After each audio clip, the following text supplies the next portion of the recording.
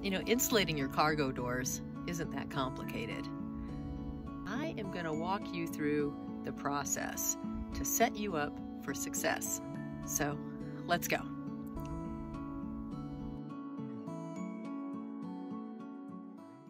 This is part of a series, a van build series dedicated to a healthy, non-toxic van build so that you can enjoy your journey with peace of mind. So let's get started. What are you going to need in order to insulate your cargo van doors? Well, I have chosen wool.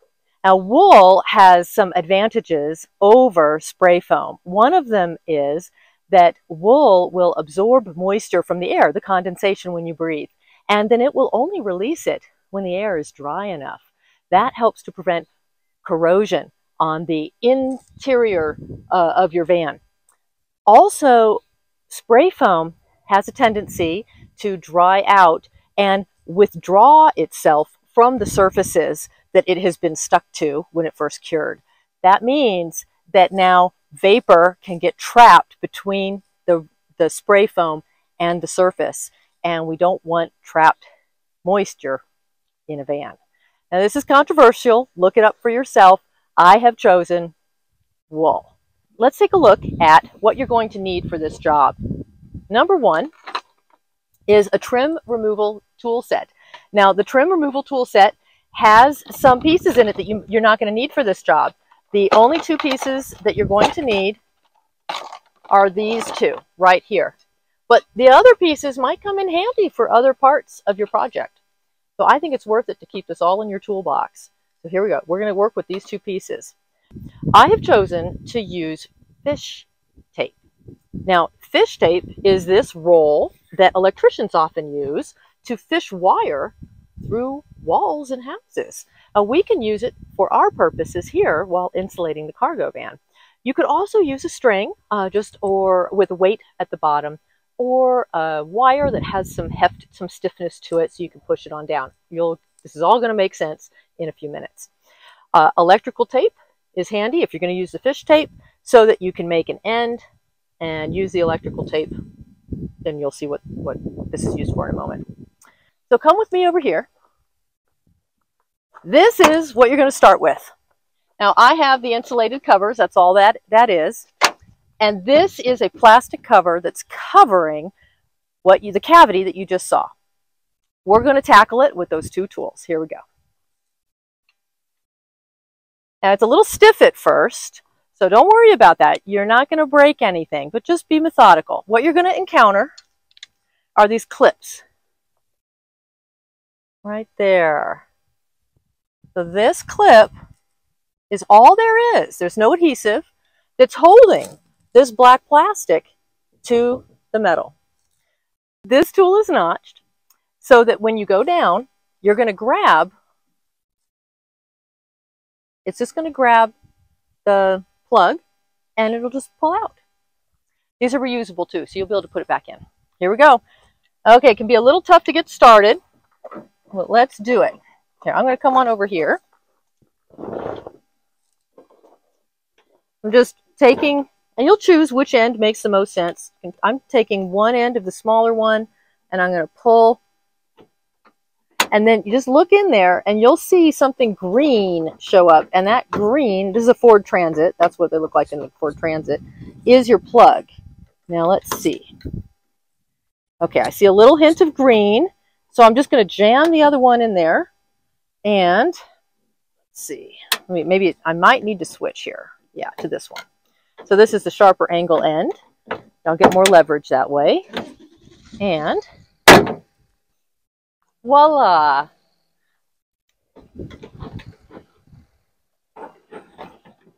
So we're just going to continue like that all the way across. All right. So come on over here and take a look inside. You can see that these green ends are what you're looking for. That's your visual cue that it's time to change your tool and get it positioned.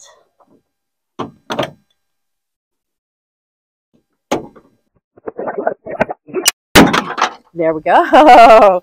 And this is our last little holdout there.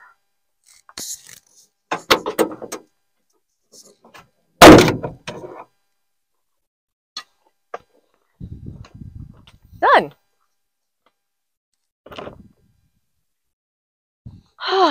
That feels awfully good. The wool is from Havelock Wool.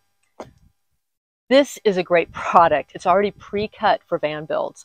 If you go to the Havelock Wool website, they have van insulation. I mean, you can't ask for more than that. You can enter in your cargo van, make and model, and they will tell you, there's a calculator on there, how many boxes to get to insulate your van. It's pretty great. They come in these bats like this, just like this, that you can rip apart and to push into the smaller areas. You can also just place fully into the larger cavities. You can cut them up to fit wherever you need, which is what we're going to do right now.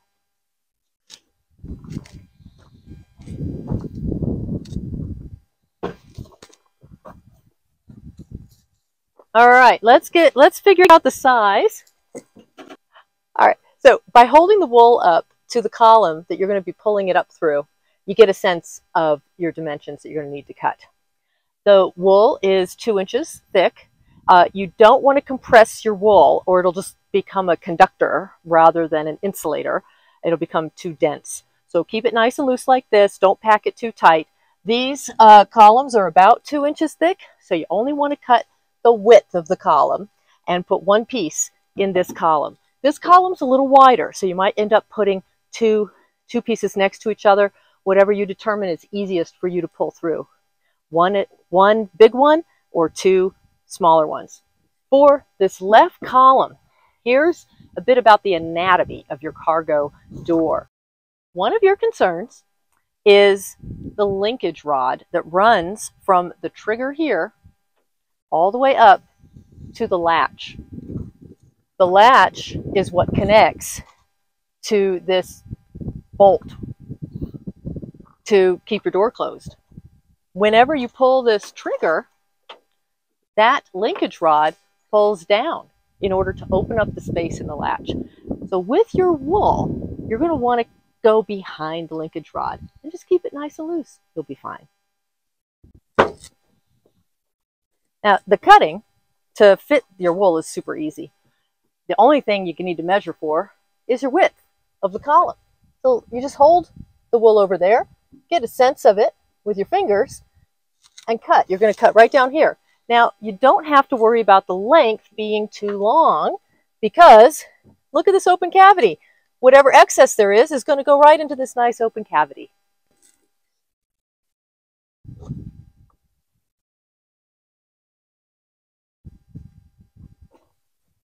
It's so nice working with a natural material. To think that this came from a beautiful sheep, and apparently modern sheep really need to be sheared in order for their own health. So it's also a good feeling knowing that this is a humane project. This is great for a non-toxic, healthy van build. Really soft. It's not at all harsh on my skin. I'm not even itching. This is not itchy wool at all. Wool fibers, I really encourage you to look up the magical wool fibers online. They are fascinating because, you know, these help keep wolves alive in all kinds of climate. Wool's alive? Because, you know, wool is amazing. It helps keep sheep alive. I want to introduce you all to my brother David, who happens to be an electrician. So he really knows his fish wire and his knots. So I'm going to be behind the camera this time, and he's going to show you a handy-dandy technique. Hi, everybody. All right. We're going to do Fishing 101.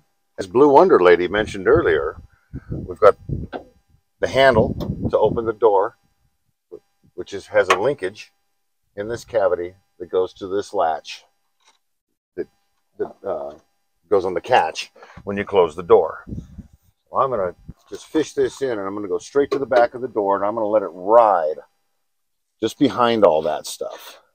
And there's nothing really to impede the travel. I'll just get it down. Well, I think I'm about there. I'm just going to reach in here and find my fish tape. There it is right there, and I can feel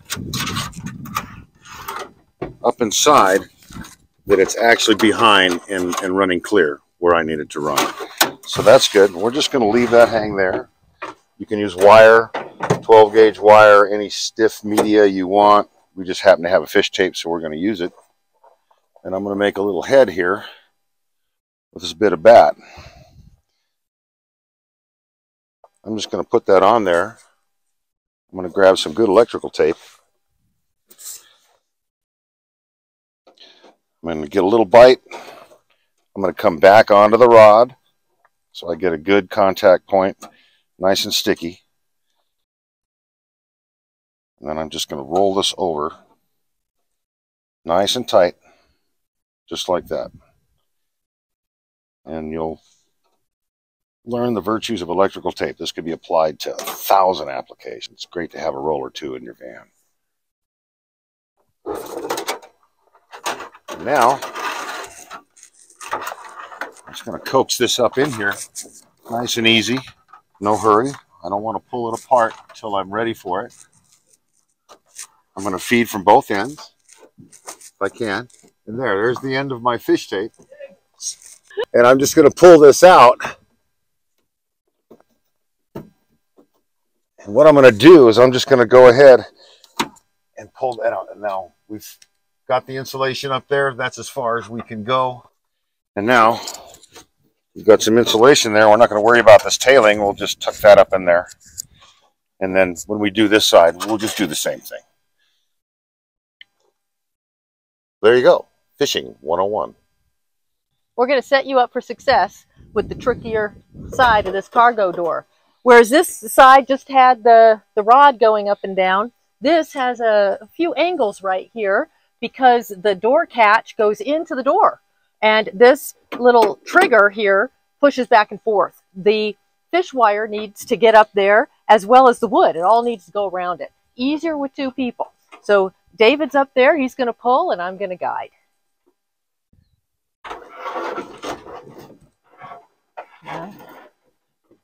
Oh, I feel it. Yeah, okay. So with my hand, I'm just guiding. I'm feeling where that rod is going to go, and I'm just making sure that the wool goes past it without getting caught. That's all. Very simple. There's nothing sharp in here that I can feel so far, but, you know, of course, always be careful. You're doing good. And you want to keep the wool nice and loose, remember, so you're not jamming it in there. How's it feeling up there, David? I'm right here at the top. David's up there at the top. It's got a little tail right there. So now David is going to pull, and the electrical tape, because it's just so stretchy and everything, that it just pulled right off with a little bit of tension. So, so now the column here is insulated and the inner column here is insulated. This is good news. So what do you do about the stretch along the top? It's up to you. Now, I don't want you to get buffaloed by this. This is not a big decision. Nobody's going to die or anything like that. You can leave it uninsulated, right? And just cover it with something that it provides a little thermal break so that you're not getting the cold air coming in through that metal, right? Or you can, with your fingers, stuff some wool in there. Like in my other van build video when I showed how to insulate the van, you can just stuff with your fingers into the little holes the wool. You might want to use some spray foam, but remember what I said earlier about that. And those are really your only two options that I can think of. If you have some other tricks, put them down in the comments below. For our purposes, we are going to do the finger stuff through the holes and see how that goes. All right, for this next stage, what you're going to need is some tape to hold your bats in place so that as the car vibrates over the road and wiggles and moves and you open and close your doors, that wool doesn't gradually collapse down to the bottom like it would in a house, like loose fill insulation does in a house with all that opening and closing of the doors. It actually starts to collapse. so you lose some of your insulation value. We don't want to do that. So we're going to hold it in place with the Gorilla Tape. You could use any kind of tape that's going to really stick. Now, speaking of sticks, we got our pusher. Sometimes the simplest solution is the best solution. This is going to be our pusher for the little holes. Now, this is a little tiny piece of the insulation. You can make them even tinier like that, and that's what we're going to be stuffing through. Nice and loose. Remember in that insulation video that I'll link below, you want to be able to compress your wool and let go, and it just springs into shape. It doesn't stay the shape that you held it. You want it to spring out a little bit. So this is good. The bats are kind of loose on the outside and they're firmer on the inside, and that's okay. That's going to work just fine. So the bats are going to go down below, and the looser bits are going to go up above. And we're going to start by just feeding in the wool right in there. And we'll get as far as we can with the finger. Dave Vidham did the rest of the van. He insulated the rest of the van, and you can see that footage. He gave a great explanation of how he did it. And my gosh, he did this for so many stretches of feet in the van. It took him quite a while, so I don't mind doing this at all. I got off easy. And yeah, you know what? It's just going in there and it's moving wherever I put it. It's not sharp. My finger fits just right in there. Now it's time to push it back a little bit. So let's see. Oh yeah, it's going right on over there. Oh, that's easy peasy. Yeah, there we go. So, yep, and I'm just gonna make sure I kind of scrape it up into the top section too. Yep. Okay. I lived in a shed for a year that I insulated with this wool, and in Vermont, and in the deep winter with a little bit of space heat added, I was very cozy. Well, in order to keep that wool from sliding down the column, we're just going to add some Gorilla Tape, just like we did for this one, right over it. And we'll do that on the other door as well.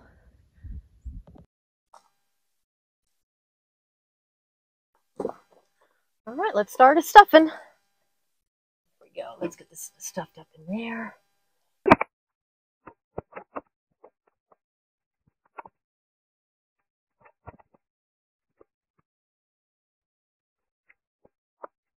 It's tempting to stuff it tight.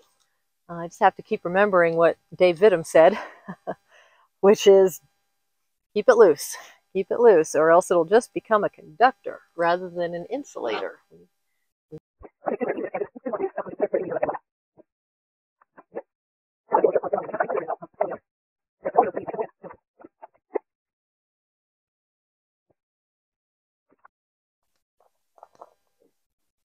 All right, just get this last little bit here.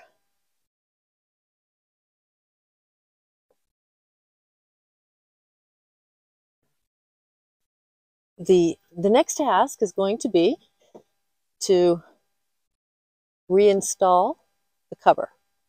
Now, when I took off this cover, I did snap one of the plugs here. That's not a problem at all. There are lots of other plugs, and that bottom plug can be replaced as well. We're just going to see if it's good enough without that plug plugged completely in.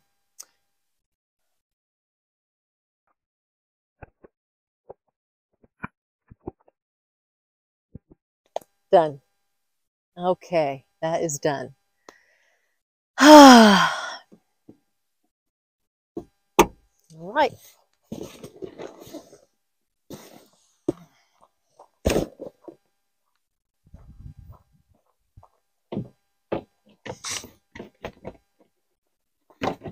All right, just fit the plugs right over their holes. Oh, they just press in so easily. Good. Very good. Very good. When you're pushing on the plastic to get it to go back into the holes, for the plugs to go into the holes, your door is going to want to move backwards too. So you're going to want to lock it.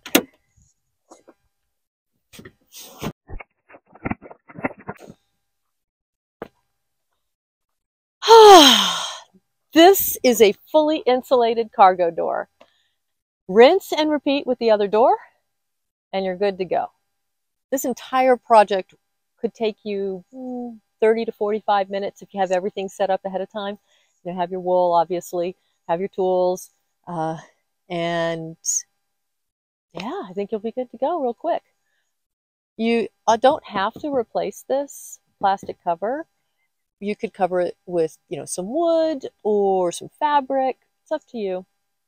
I chose to replace it right now, and at a future date, future video, of course, I'll cover this up with something really nice.